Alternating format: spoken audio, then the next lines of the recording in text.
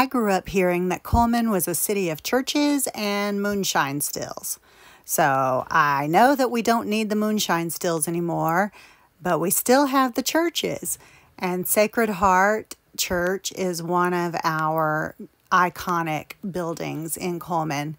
I was so happy that Joey, the manager of the 157 Walmart, wanted me to include that church building. And then here are the hay people and the covered bridge. Cullman is an interesting microcosm for sure. We are a strange city. I love our strangeness. I love our hay people. I love all of these things.